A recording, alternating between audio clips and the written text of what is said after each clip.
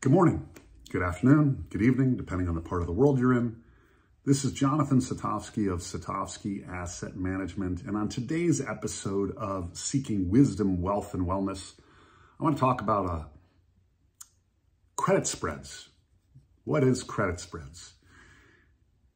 Credit spreads is the difference between what the U.S. government pays on the Treasury bills and bonds relative to what other people can borrow, corporations or individuals, whether it's on mortgages or whether it's other foreign governments or whether it's businesses.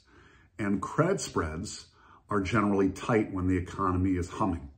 Everybody's confident, everything's flowing, everything is working at a very, very robust pace. But when credit spreads widen, the difference between what someone is getting paid to buy a U.S. Treasury versus buying a corporate bond, as those spreads widen to 2,000% difference, instead of paying 4% for a Treasury, you might need to pay 8, 9, 10, 11, 12% on a corporate bond. Now the question is, you have to assess your perception of that risk being priced.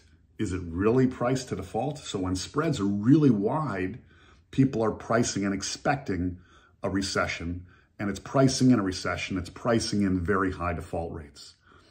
Now, if the reality of that business is default rates are less, then you're getting a pretty good deal. So currently, when credit spreads are really wide, you're getting equity returns on investment grade debt in some cases. So ponder that as you evaluate the risk return, not just of the equity markets, but pay attention to the debt side as well on your path to wisdom, wealth, and wellness. Have a great day.